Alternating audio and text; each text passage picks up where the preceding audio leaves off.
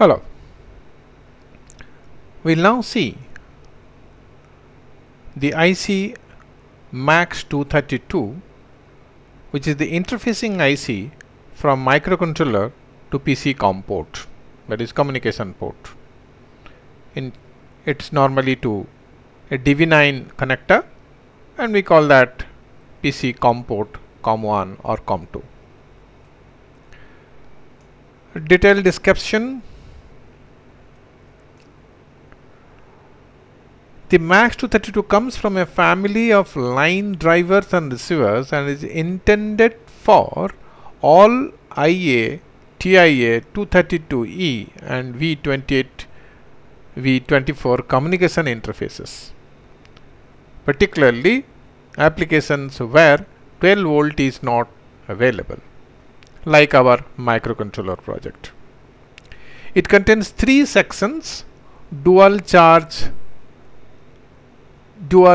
from DC to DC voltage converter, RS232 driver and RS232 receivers. Now, what is the dual charge pump voltage converter?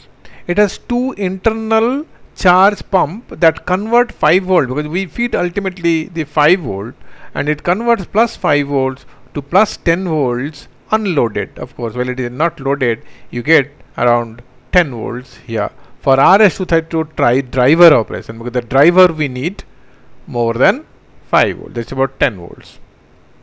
The first converter uses C1, this particular capacitor, to double the plus 5 volt to plus 10 volt, to double the plus 5 volt to plus 10 volts on C3, on this capacitor.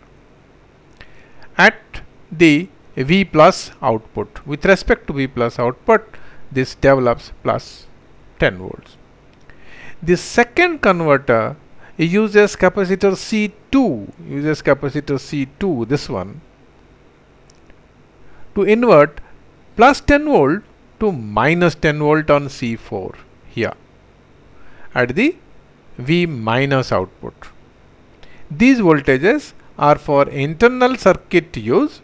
However, a small amount of power may be drawn from the 10 volt plus and minus 10 volt outputs to power external circuitry, but in our case we are not using. Now, looking at the block diagram, we discussed about the voltage doubler, plus 10 volts, minus 10 volts from 5 volts that we are getting, and then we come to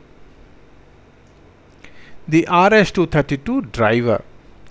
The typical driver output voltage swing is plus or minus 8 volt when loaded with a nominal 5 kilo ohm resistor. Though it is open circuit voltage was 10 volts, but the driver output voltage swing is plus or minus 8 volts with a 5K load. RS232 receiver at VCC 5 volts when you are operating at 5 volts. Output swing is guaranteed for plus or minus 5 volt minimum driver output levels under the worst case conditions.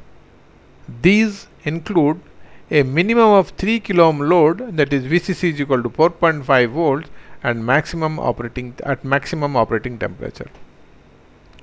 Unloaded driver output voltages from V plus minus 1.3 volts to V minus 0.5 volts. Input thresholds are both TTL and CMOS compatible. The inputs of unused drivers, now supposing we are not using some of the drivers, can be left unconnected, since 400 ohms pull-up resistors to the VCC are built in. All the inputs are built in with pull-up resistors. The pull-up resistors force the output of unused drivers low, obviously, because they are all inverters. Now, the RS232 receivers. The specifications define a voltage level greater than 3 volt as logic 0. So, all the receivers invert. Input thresholds are set at 0.8 volts and 2.4 volts So the receivers respond to TTL level inputs as well as these standards. Now, so what we find is that pin number 9, 10, 11, 12, these are meant for interfacing to the microcontroller, and pin number 8, 13, 7, 14 are meant for interfacing to the RS-232, that is the communication port of the computer. Since our microcontroller has got one RX and TX pins, we use pin number 11 and pin number 12, or pin number 10 and pin number 9. So this is what the standard practice. We use pin number 11 and pin number 12. Pin number 11 and pin number 12. These two pins are not used. These two pins 11 and 12 correspondingly go to the RX-TX pin of the microcontroller, and then their corresponding output, that is pin number 14 and pin number 13, are given to the RS-232 port, the DB9 port.